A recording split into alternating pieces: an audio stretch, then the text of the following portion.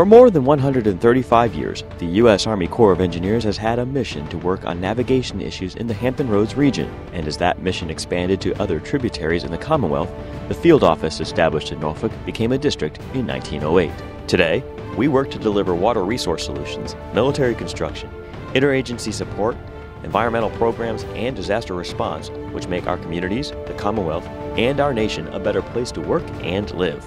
Our staff of architects, engineers, economists, lawyers, scientists, surveyors, and a wide range of support personnel work out of our headquarters at historic Fort Norfolk, one of the best preserved forts from the War of 1812, and at strategically placed field offices throughout the Commonwealth. We tackle some of the toughest water resource problems in the world and design and build world-class military facilities for the Army and Air Force. Our civil works responsibilities cover more than 21,000 square miles throughout 6 watersheds in Virginia.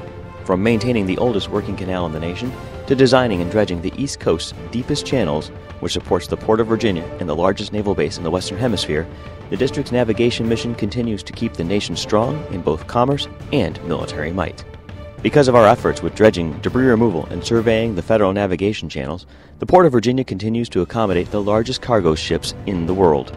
We are building the deepest channels and harbors on the east coast of the U.S. with a channel that is 55 to 58 feet in sections and wide enough to allow these large vessels the ability to pass one another safely.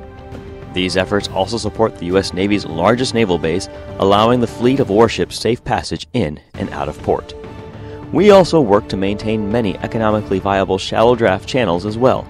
With more than 70 federally authorized navigation projects throughout the Commonwealth, these shallow draft waterways allow Virginia's watermen and women to safely navigate to and from crabbing locations, oyster grounds, and fishing spots.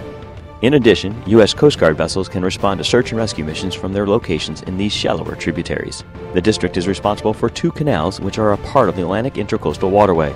The Dismal Swamp Canal, originally surveyed by George Washington, the waterway is the oldest continuing operating canal in the nation. Just to the east of the Dismal Swamp Canal, the district also maintains and operates the Albemarle and Chesapeake Canal. The canal is about twice as deep as the Dismal Swamp Canal and allows barges carrying fuel, rock, and other supplies to traverse north and south without having to enter the open ocean. With 132 miles of coastline, 7,213 miles of tidal shoreline, Virginia is vulnerable to coastal storms, tidal flooding, and riverine flooding. Along the coast in Virginia Beach, we've protected Virginia homes and businesses with the Virginia Beach Hurricane and Storm Damage Reduction Project, where millions of dollars in storm damage have been averted. In the state capital, the Richmond flood wall protects low-lying areas from the waters of the James River, which in 1972 rose up to 30.76 feet during Hurricane Agnes. We maintain and operate Gathright Dam, a 257-foot-tall, 1,310-foot-long earthen dam which protects communities downstream along the Jackson River. Our floodplain management section works with the Commonwealth of Virginia, other federal agencies, and local communities to study flood risks and develop solutions, both structural, like levees, floodwalls, and bulkheads, and non-structural, like living shorelines, raising house elevations, or abandonment for communities in areas susceptible to flooding. Our dedicated staff of biologists, environmental scientists, and support personnel evaluates permit applications from both private citizens and large corporations to balance the needs for growth while protecting the environment throughout the entire Commonwealth of Virginia. This group of employees processes on average more than 2,000 regulatory actions per year. Across the nation, we assist when Mother Nature releases its fury.